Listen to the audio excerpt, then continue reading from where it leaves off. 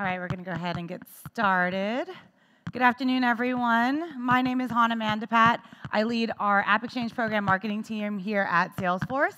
And one of the most exciting things about my job is that I get to talk to our partners and people who want to be partners every day. And it never ceases to amaze me, all the innovative things, all the cool things that they are putting out to help our customers be successful.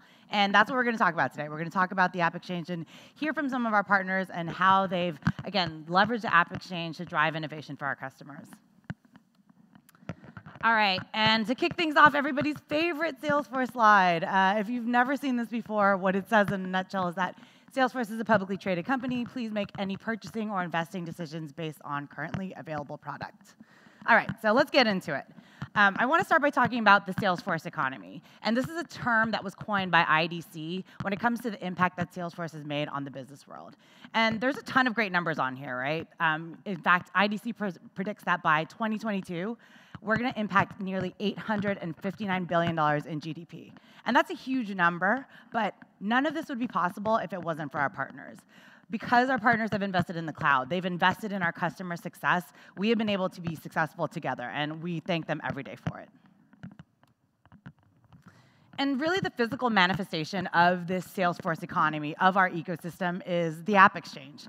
Now, before we start, I'm going to take a poll really quickly. So how many of you in this room are familiar with the AppExchange? All right, everybody knows what it is, in the right place? Okay, taking it a step further, how many of you have either listed an app on the AppExchange or you're thinking about it and you're building an app for the AppExchange now? Awesome. All of you are in the right session, so you made it. But that's what we're here to talk about today, is the AppExchange. And we started this in 2006, and back then, this was a crazy idea, right? Opening up your platform, creating an ecosystem around it. Nobody was doing that at that time. But fast forward 12 years, we've seen tremendous growth, tremendous momentum, and this is where we are today. We're the world's leading enterprise cloud marketplace. And last year, we hit a really important milestone. We hit 5 million installs. And that's big for us at Salesforce, but it's even bigger for our partners or people who are looking to be partners. And I'll tell you why. In the Salesforce world, an install is not one-to-one. One install equals one org. So that means that your app potentially has the reach to go to hundreds or even thousands of users who are in that org.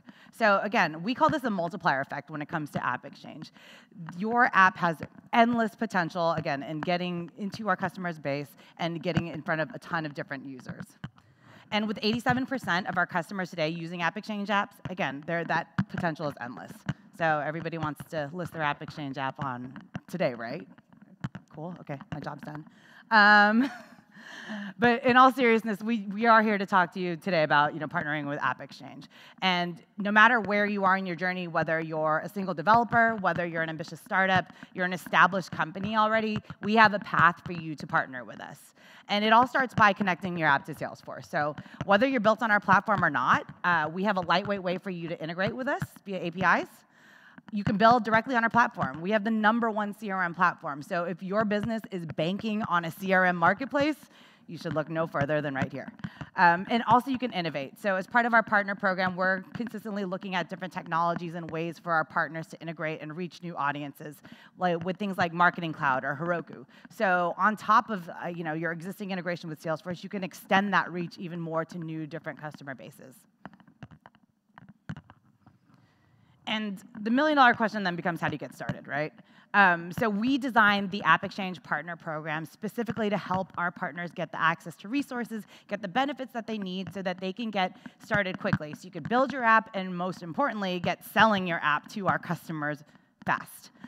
So we do that with, again, the leading platform, the leading marketplace that gives you a direct channel to our customers. And in addition, another benefit by becoming a partner is you get access to our partner community. And this has a ton of goodness and resources that you can use as you're building out your channel business. Things like how to optimize your app, or we even have playbooks in there about how to sell with and how to sell like Salesforce, because that's a big part of your channel strategy if you're thinking about becoming an AppExchange partner. And all of this, again, these are all benefits for our partners that are part of our program. All right, so before we introduce our speakers to the stage, if there's one thing that you remember from me that I'm telling you, it's that by becoming an AppExchange partner, you have a competitive advantage. And that really hinges around 3 things. One, it's access to our customers. I talked about this a lot today, but we have over 150,000 customers across the world, from the small companies to the largest enterprises. So no matter who you're targeting, who you're trying to get your app in front of, we have those customers in our base. The second is access to technology. Again, the leading CRM platform, and we are committed to releasing updates to our platform 3 times a year, so all of that innovation, all that great stuff, all the new data, workflows that are coming out of the platform, those are all readily available for our partners. And finally, access to the ecosystem. This is more than just the 4,000 apps that are available on AppExchange that you have access to as well, but it's things like branding and events like Trailhead DX.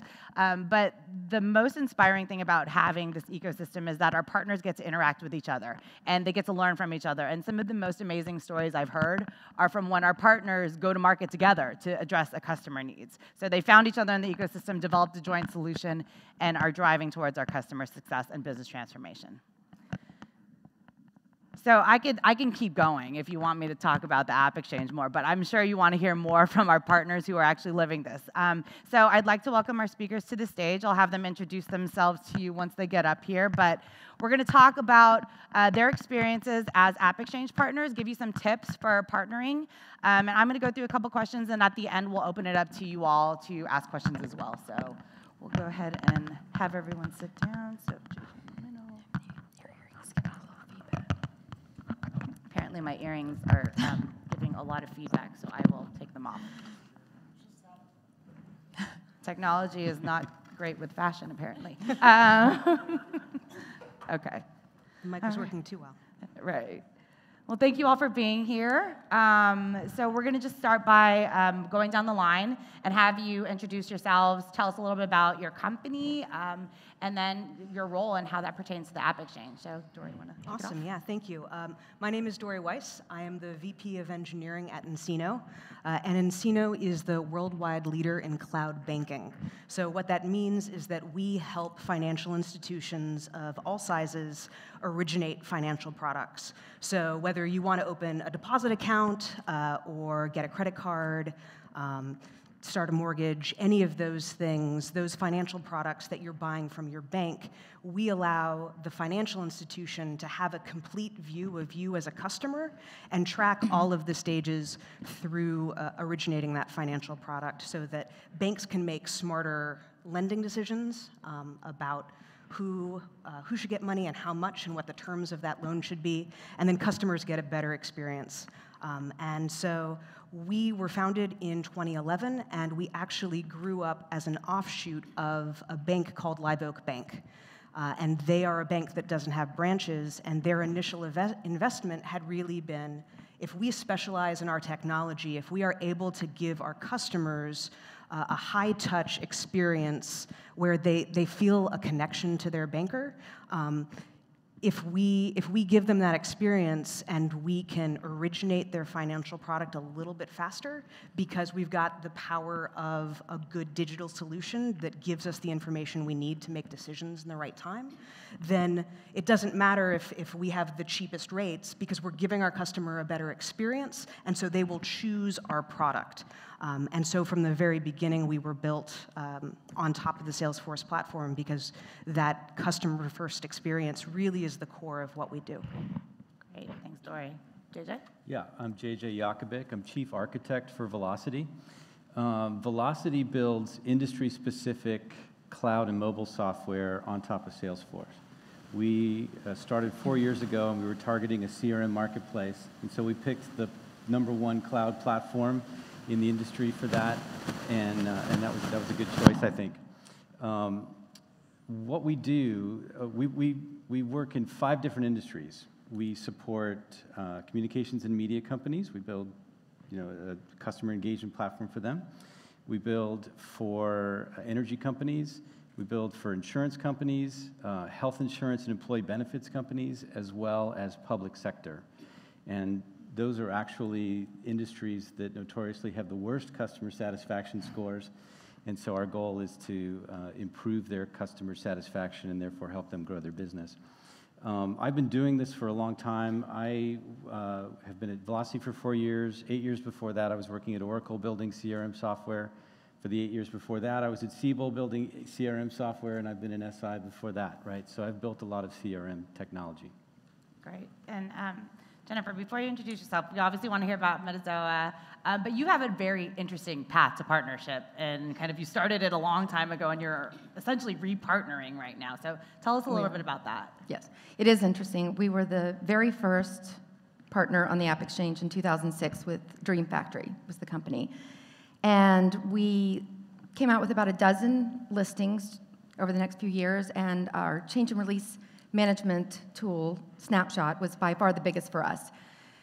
So we had a lot of success over the next few years and garnered a lot of attention from the VC community.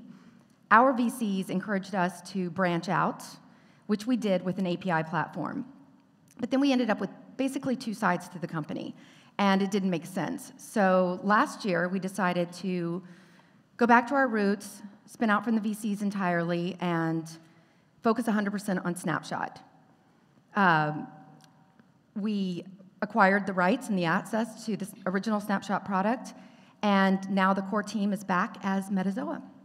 So we are starting over in a sense, but we have a lot of legacy relationships and learnings from the first time around, and that led us back to being an AppExchange partner.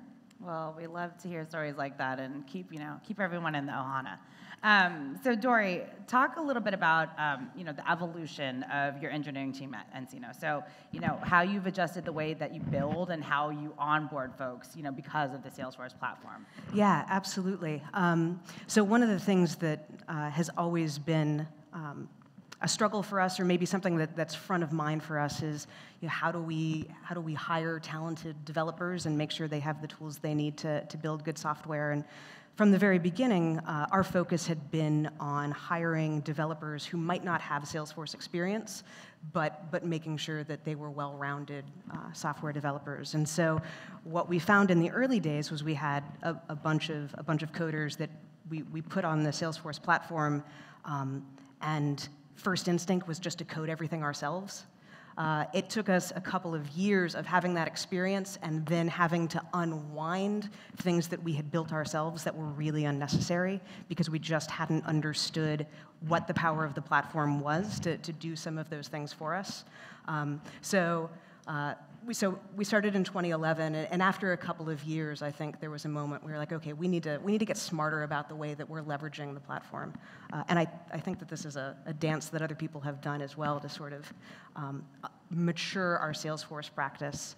So we started investing really heavily in groundbreaking things like making sure people have certifications and taking advantage of the training materials that Salesforce has for us. So doing those things and making sure that our default is always to take advantage of what the platform provides to sort of resist that impulse to build it because you can, but to start by taking advantage of the tools that the platform allows. So that trajectory has been really important for us, and it allows us to put our attention at the things that are more valuable for us. Rather than wasting time reinventing a wheel that did not need to be reinvented.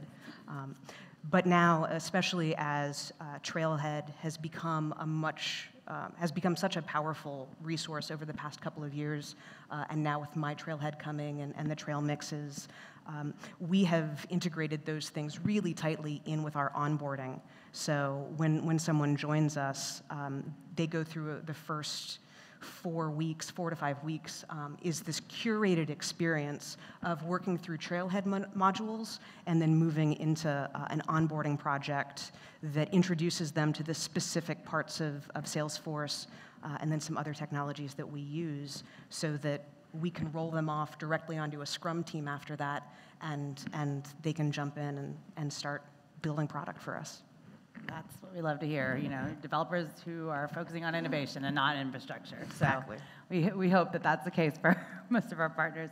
Now, JJ, you mentioned this earlier, right? You worked at, Oracle, been working on CRM your whole life, essentially. So talk about kind of going to a startup environment and kind of an AppExchange partner at that from an environment like Oracle. And talk about, why did you choose to bank the entire company of Velocity on the platform? Yeah. Well, and early days, we made the decision very quickly to build on top of Salesforce, but there was some debate. We had built CRM software before, and so some of us would have wanted, not me, but some of us would have wanted to start from scratch and use all kinds of cool technologies. But we didn't do that, and it's paid off great. I was just listening to our CEO at a company meeting this morning, and we were talking about if we had started building from scratch, even using all the new capabilities that are out there. We're 4 years in. We probably would have built platform stuff for 2 years. We would have built apps for maybe another year. We would be selling, for a year, we may have 5 or 6 customers, something like that. We'd probably still be like 50 employees. Instead, we started with Salesforce. We were selling within about 6 to 9 months. Today, 4 years later, we are more than 450 employees. We have more than 100 customers. Some of these are giant customers, tens of thousands of users. And more than half of those customers are live, and we're making a lot of revenue. We're bouncing up and down around profitability and not every month. So it was a no-brainer in the end to build on the Salesforce platform. It just makes total sense. There's no other choice. Great, and Velocity keeps it very close to Salesforce. They're actually in the same, their offices are in the same building as ours too, so we see them a lot in the lobby. So it's really, it's nice to see them within, our office building as well. Now, Jennifer, so talked about kind of spinning off the company. Now you're 100% Metazoa, focused on Snapshot. So talk a little bit about, similar to JJ, like why do you choose to stay in the ecosystem, right? We like to call that kind of our chronic partners. They launched a company a long time ago, they kind of sell it off, do whatever, and their next venture is also another partner on the AppExchange. So talk a little bit about the decision to do that and why you choose to stay in the ecosystem. Right. Well, we've been around since the beginning, as I said, and we built a lot of relationships with Salesforce. We know our audience really well. We understand how the program works and the ecosystem, and it's always been really beneficial to us.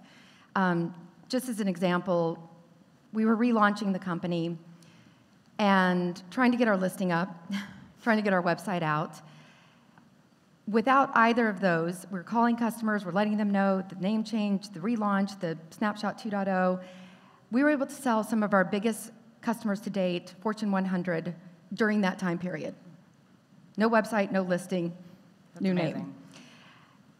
That's a powerful testament to the Salesforce ecosystem. What we learned is it really enables a small company to bring their ideas to market more than anything else we could have utilized. So we're back. And we're glad to have you. All right, so JJ, I want to go back to you a little bit. So a big part of becoming a partner is, you get to meet with our technical team. They kind of take a look at your app, give you some advice. So talk a little bit about that experience that you've had with our technical evangelist team or our TE team.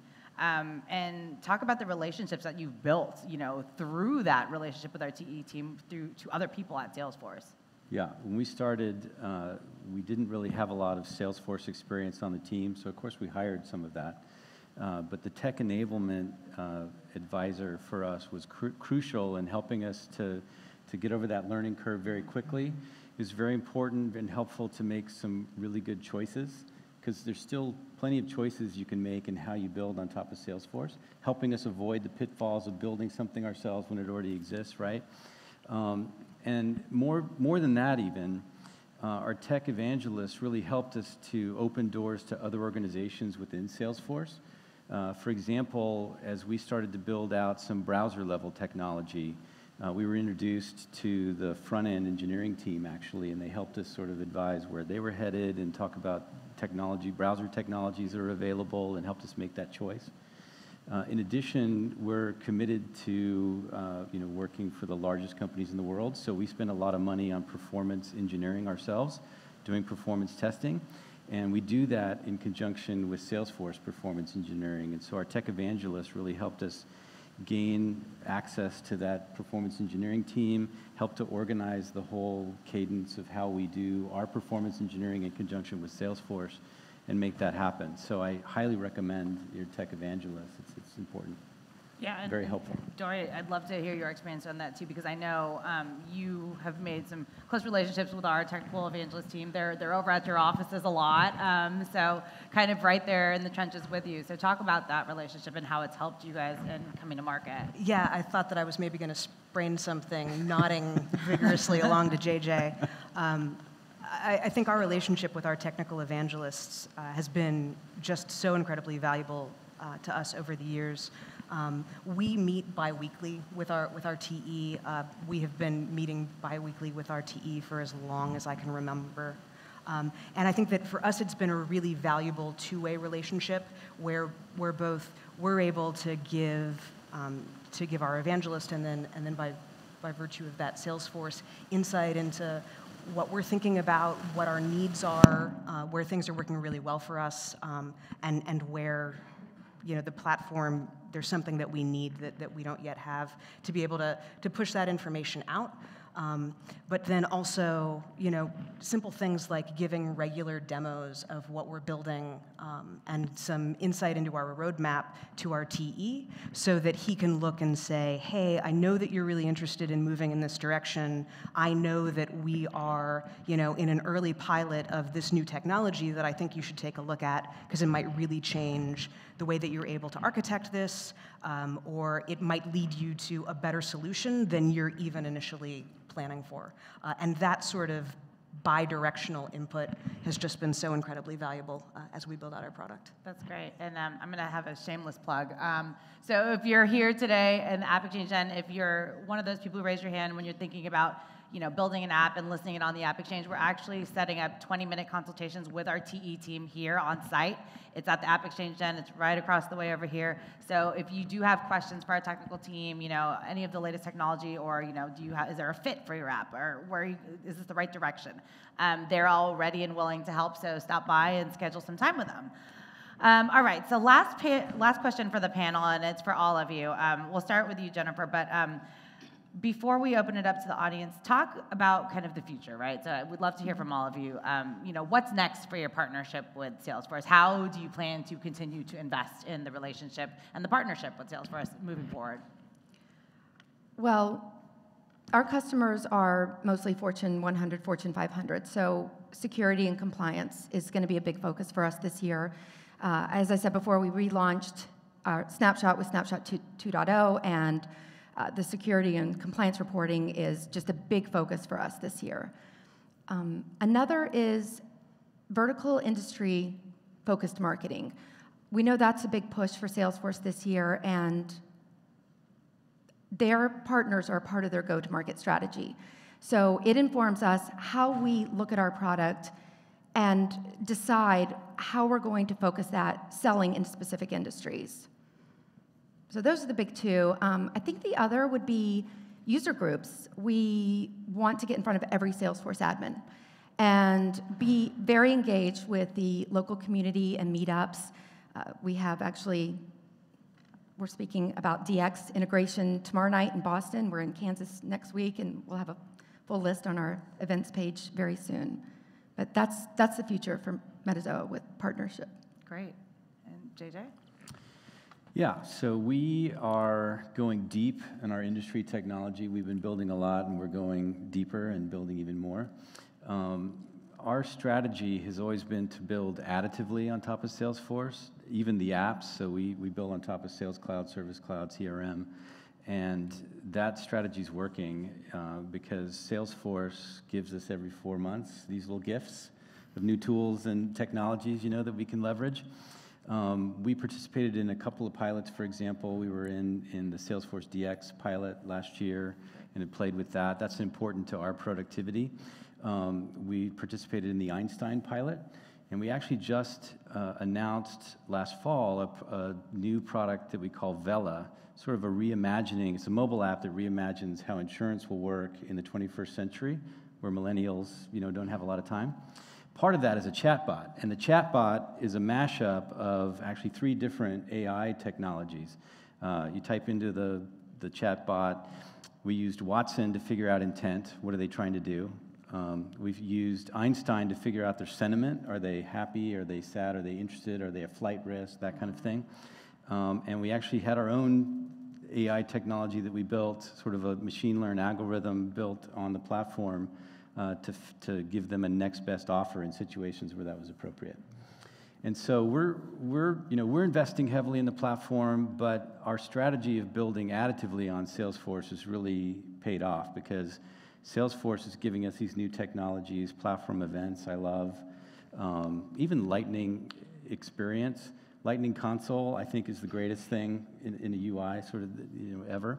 So we're going big with that. Our customers are benefiting from that. Velocity is benefiting as well, and so everybody's winning here, and it's great. We'd love to hear that you're taking advantage of all the technology, all Absolutely. that goodness that's coming out. Absolutely. And Dory, tell us a little bit about what's the future for Encino and Salesforce. Yeah, so I think one of the areas that we're really focused on right now is we initially were selling to banks and financial institutions in the US, and just within the past year or so have started to pivot to move internationally.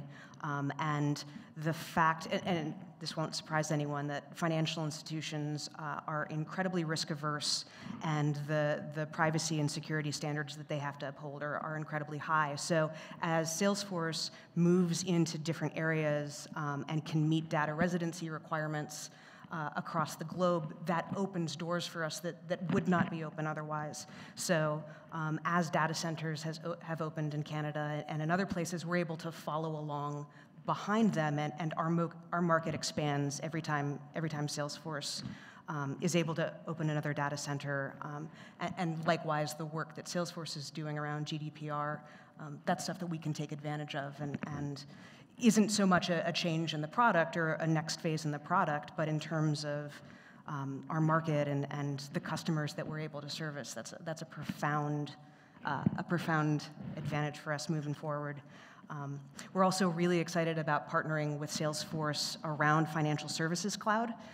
We went to market with Salesforce this past year with our solution around retail lending, and making sure that as Salesforce moves into Financial Services Cloud, that our products work seamlessly together, and that things like person account support, that our products just mesh together seamlessly, is really the next year or two of work for us. Great, and a theme that you guys probably heard around the future is industry, and it's true. Mm-hmm. Industry is a big part of our strategy from a Salesforce perspective, and the fact that all three of these partners on here are investing in it, it's another great way to that's how we do use our partners to go to market from an industry perspective. So it's a very strategic play for us. If you're thinking about building an app, I would highly, highly suggest thinking about your industry strategy as well and how you go vertical. All right, so I want to open it up to questions from the audience. If you do have any questions, please come up to one of the mics on either side, and then we could take a few before we wrap up. Or we can just look at each other. Oh, go ahead. If you want to say it, I can probably repeat it for the room, too. Before you decide to build an app, how do you verify the need? Do you line up customers beforehand? That's a great question. So the question for the room was, before you build an app, how do you verify the need? How do you kind of survey your customers and verify that information beforehand? So anyone want to tackle it? It definitely helps to have a customer. It can be difficult to have a customer to start with, but the whole minimum viable product is a really good way to go. If you build something and you go to a prospect with something, even if it's not done or it's not perfect, they will give you questions and requirements and things that they wouldn't give you if you just went to them saying, can I do this or whatever. So you may have to start without it. If you're the only one in a market, you may be in a market that doesn't exist. So don't go against the big guys, but it's good to have competitors, actually. Mm-hmm. And I think to that point, one of the things that's nice about the AppExchange and nice about the Salesforce ecosystem is that packaging creates the barrier to entry for producing an MVP very, very low. And you can iterate very quickly. The overhead of giving your customer something that they can install into their org, it's very low overhead to that. So I do think that getting something into someone's hand and validate it, and then increment is a really good approach. We built Snapshot because we needed it, actually. It wasn't intended to be on the AppExchange. We needed a way to manage our metadata. We built it out and realized if we need this, other people are probably going to need it too. And as Salesforce has grown and the metadata's grown, it's become our big focus. But we needed it. We thought other people needed it. It's a great product. And if you have a great product and you really believe in it, that's something you can focus on and take that to market using the AppExchange. And that's a great point that Jennifer hits on. You know, if you are in this room today, you're a developer, maybe you're already an existing Salesforce customer, so you're developing apps for your company. You know, chances are there's another company out there that might need that same app in their instance, and they need it to link to Salesforce too. So that's where the AppExchange opens up that other channel for you to monetize that app, right? Might be another business to add on, but just something to think about if you are currently a customer and you know are thinking about building apps that you could potentially commercialize. Any other questions?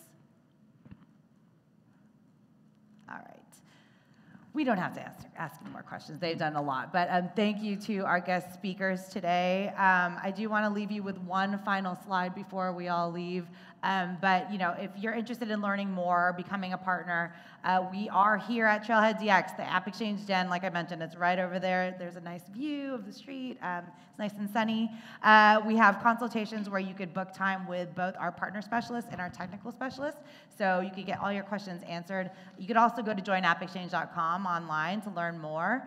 But really, we would love for you to stop by our AppExchange Den. It's Appy's birthday. That lovely little cat right there, she's our guide to the AppExchange. She's just turned one, or she's turning one on Friday. So come by, take a picture of yourself, put it on a cookie, get some stickers, and come hang out with us at the AppExchange Den. All right, thank you, everyone. Have a good one.